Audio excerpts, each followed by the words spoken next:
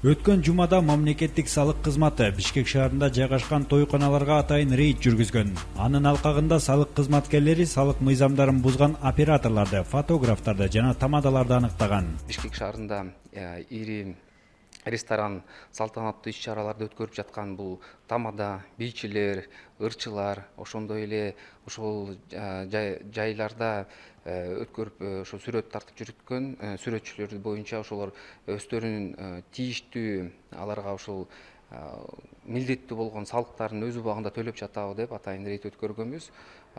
Рейдтин жыйынтыгы мындай айтканда көпчүлүгү өзүнүн тийиштүү салыктарын төлөбөй, көбүнчөсү мындай айтканда мыйзамды одоно бузуп иштеп жүргөндөрүн аныктаганбыз. Ар бир жаран ошол мыйзамды бузса, биз ага биринчи ошондо предупреждение беребиз. Ал эми 1-2 күн ичинде тийиштүү салыктарын төлөп же ошол мыйзамды туура жолго алып келбесе, мыйзамдын негизинен штраф, айып салууга милдеттүү болобуз. Текшерүүлөр той болуп жаткан мезгилде өткөрүлгөндүктөн белгилүү алып баруучу Бакыт Байсариев, Урмат Борченов, Майрамбек Осмоновдор патент жана салык төлөгөндүгү тууралуу квитанциясын көрсөтө алган эмес. Жүргүзүлгөн рейд боюнча аталган алып баруучуларга кайрылганыбызда алар патент төлөөрүн жана аны жанында алып жүрбөгөнүн айтышты. Жума күнү Алатоо ресторанында той болуп аткан 400 адамдык. Ал жакта кызмат кылып атканда 3-4 тосту берип атканда келип калды. Тетиги киши чакырып атат деп официант келди. Барсам, мен тойдун бирденкелери болот го, бирденкени айтып коюш керек го деп барсам, саламатсызбы, мен налоговыйдан болом, патентиңиз барбы дейт. Бар дедим. Көргөзүп кое болочу дейт. Янымда жок, мен азыр той өтүп атам эле, керек болсо мен сизге кийинчерээк жөнөтүп берейин же көргөзүп берейин десем, жок, мага азыр керек дейт. Сиз азыр жумуштасыз да, мен рейд менен келдим дейт. Ооба дедим, бирок тойдун ээси сурабайт.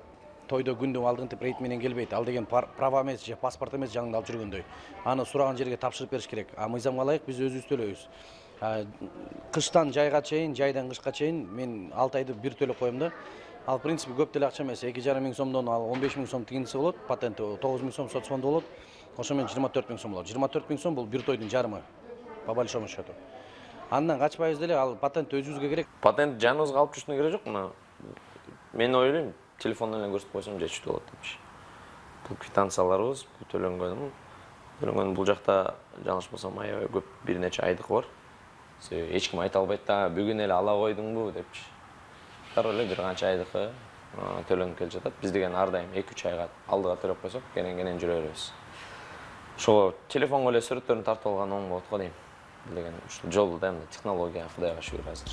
Ал эми алып баруучу Урмат Борченовдун айтымында салыкты бардыгы эле тамадалар төлөй бербейт. Айрымдарынын патент тууралуу кабары жок. Салык кызматы менен той жаатындагы кызматкерлердин ортосундагы конкреттүү кызматташуу механизми ишке ашкан эмес. Эч ким төлөбөйт да эме, ким билет даже эмнени төлөйт, кантип төлөйт, даже кабары жок да. Патент эмне экен?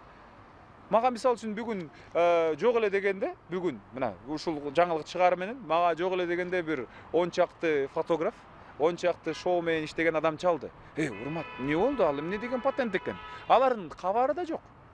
Негизи кабары болуш керек да. Эмнеге кабары жок? Себеп дегенде белгилүү түрдө мына шоу мынча патент төлөш керек, ырчы мынча патент төлөш керек, тамада мынча патент төлөш керек деген мыйзамда белгиленген эч кандай сумма жок.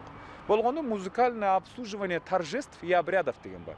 Же аны кантип которсоң түшүнүксүз. Түшүнүксүз темалар бизде абдан көп. Ошол темаларды тескеп жасашсын. Алардын жумушу да. Тамададан патент качан суралат? Корпоративдер учурунда суралат. Бирок биз ага карабай эле өз патентибизди узартып турабыз. Мал менен эми убакыт болбой калган учурда албетте кээ бир учурда узартылбай калган болот. Тойдо кызмат көрсөткөн алып баруучулар патент төлөөнү туура көрүп, алдын ала узак убакытка чейин төлөшсө, айрымдары салык кызматынын аракетин негизсиз деп баалап, салык төлөөдөн баш тартышууда. Мен ошо патент ал деген күндө деле мен патент албайт болчумун. Ала албайм да, мисалы үчүн азыр бирөө келип мени коркутуп, эмне кылып, мен патент алдыра албайт да. Себеп дегенде мен алар айтып атышат, мамлекетке акча түшсүн дейм деп. Мамлекет бизге эмне кылды деген нерсе да.